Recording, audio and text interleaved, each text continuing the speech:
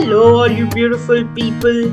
I'm pretty sure at some point we have leftover rice in our kitchens and we do not intend on cooking some dal and sabzi to go along. We don't feel like ordering from outside, nor do we want to spend a lot of time cooking, but we want something hot and tasty. For such times, try this Mexican rice.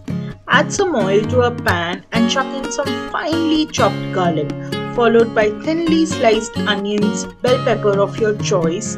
Cook them up to your liking of crunch.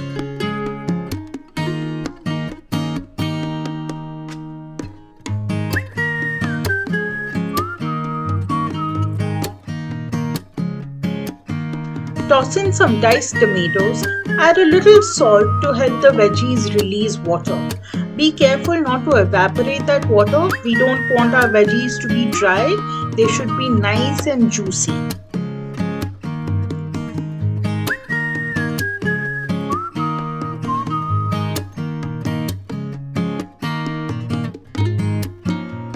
Now quickly add in some Szechuan sauce or chutney. I use Ching's, some ketchup, followed by chili flakes, oregano and rosemary.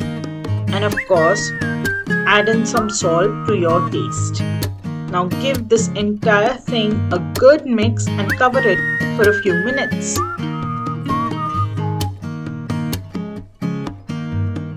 You can now see a little water on top. Add the reheated rice. It is important to reheat the rice so that it is already hydrated. It should not be dry. Now once you've added the rice, mix it up well.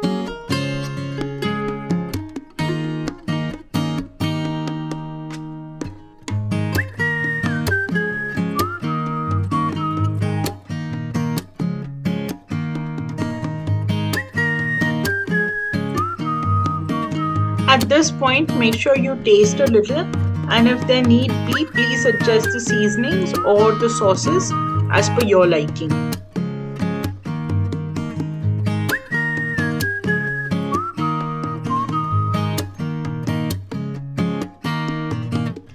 Level the rice, and now it is time to add some cheese, cheddar or mozzarella of your choice and as much as you like.